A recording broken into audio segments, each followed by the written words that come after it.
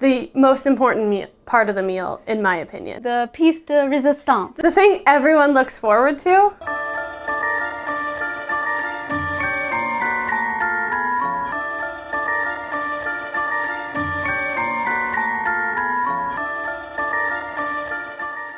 We are well into December now. Yeah. What's up, guys? It's Kat and Dev from Two Market Girls. Welcome to another episode of How to Vegan the Holidays. My favorite time of year. Okay, just relax. For this episode, we are tackling the entree. The main course, man. The most important part of the meal, in my opinion. The piece de resistance. The thing everyone looks forward to. That's what we're doing today. Not saying sides are important. Sides are very important. So, what did we do? We wanted a showstopper type thing, you know. Some things, you know, they taste good, but they don't look that great. We wanted something that was both. So we went with a whole roasted cauliflower. Oh, hell yeah. And it looks amazing. I think this is a showstopper.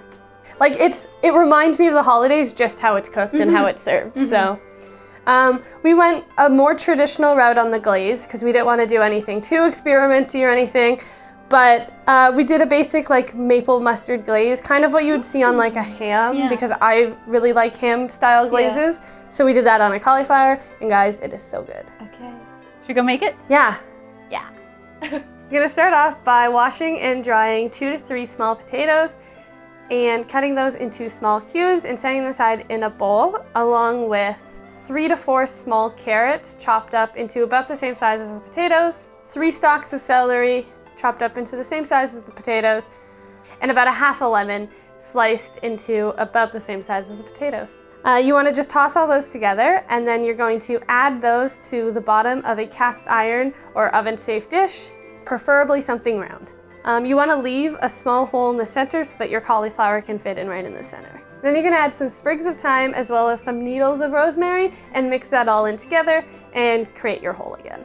And then you're going to prep 2 different glazes. The first one's going to have about a 1/4 cup of butter melted, a teaspoon of garlic and a teaspoon of onion powder, a tablespoon of chopped up thyme and a tablespoon of chopped up rosemary, a tablespoon of sage, a tablespoon of maple syrup, and a tablespoon of some grainy mustard. We use just a Dijon, and about 3/4 cup of vegetable stock. You're just going to whisk that all together until it's all combined and set that aside. For the second glaze, you're just going to add a tablespoon of that grainy mustard and a tablespoon of maple syrup and just mix that all together and set that aside. To prep your cauliflower, you're going to want to remove all the leaves from it as well as some of the stems so that the cauliflower sits flat. You also want to make sure that you remove enough of the stems so that you can see holes in the cauliflower so that you can get some of the glaze into the cauliflower as well. Once that is done, you're going to add about a 1/4 cup of the glaze into the cauliflower when it's turned upside down, if that makes sense. And then you want to turn that over and put it how you're going to have it in the pan. You're going to pour your glaze onto your cauliflower, reserving about a 1/2 cup for glazing halfway through. You just want to make sure that gets everywhere that you need it to go, so do it about a 1/4 cup of a time so that you can kind of maneuver where it falls and so that all of the cauliflower is covered. And then you're going to pour your mustard and maple syrup mixture right on top and just using your hands, rub it all over the cauliflower as if you were basting something. You want to add some of the glaze that you put on the cauliflower to your vegetables as well. Then you're going to bake that in an oven preheated to 425 degrees Fahrenheit for about 40 minutes. Take it out, glaze it with the rest of the glaze that you had left over, put it back in the oven for another 30 to 40 minutes.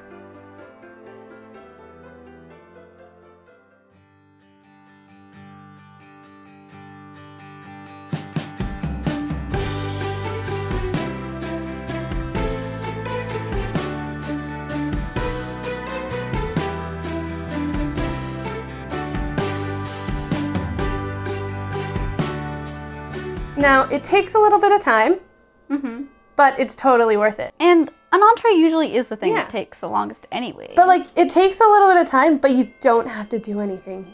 Like, you get all your prep done in like 15 minutes. Yes. And then it's baked in an oven for like an hour and 10 minutes. And at the end of that, you get a delicious meal. And compared to the cook time of a turkey, I mean, come on. Exactly. Come on. You could cook like 4 of these. Well, we're gonna eat it now. Yes, I am so excited to try this. And we're just gonna eat right into the roast, you know? stab it. Ah! I think like my favorite part is the crust that goes on the outside of it. I don't know if the flavoring got to the inside. I hope it did, but. Okay, here we go. And the stuff on the side, getting all the residual juices. So good. Mmm. Mm-hmm. Mmm. Mm-hmm. Good? Mm-hmm. Would you like this for Christmas?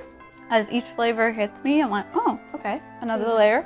Another layer. If I have one thing I wish there was more of, I don't know why, but I want more mustard flavor. Like, I want to dip it in mustard right now.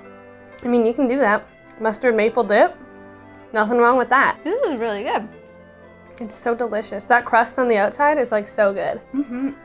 I think the biggest thing, like this looks great, and I'd love to cook it just based on how it looks. But honestly, if you want to get the flavoring everywhere, this isn't the best way to do it because it just kind of goes on the outside of the cauliflower. Mm-hmm. Cut up the cauliflower, mix it with all the vegetables, and put the glaze on everything. Mm. Delicious. And then you kind of just make like a big roasted vegetable thing. Yeah. You didn't eat any of the side stuff. Yeah, I had potatoes. Oh, you did? Yeah. Well, that's it for this recipe. We hope you guys enjoyed. We really want to know what you guys are going to plan to make for your holiday dinner, if it's not this kind of stuff. Mm-hmm. You know, because we need ideas for next year. And just tell us in the comments below what you're making for your holidays this year. Yeah. As usual, we'll have links in the description of everything used in this video or everything that we could find online used in this video, especially the cast iron pan. I think it's really important to the recipe. You can do it in any kind of oven-safe thing, but the cast iron pan, I don't know if it's just the way it looks that's making me feel this way, but I think it just, like, it gets the potatoes really crispy and, like, gets the vegetables super crispy. It's so good. Be sure to hit that subscribe button and make sure you've checked out our previous How to Vegan the Holidays videos and stay tuned for what's up next to complete the series. We're getting close. Yeah, we got got 2 more videos, I think? So. Yeah, you're gonna like them. Uh-huh. We tackled decor and dessert. Okay. That's it? Yeah. That's it? Okay, Bye. bye. I like the hint of sweet, the fresh herbs. Are you okay? No. Yeah, I had potatoes. Oh, you did? Yeah. What do we have to say at the end of this video? You know, do the stuff. Do the stuff, eat the food, tag us in it.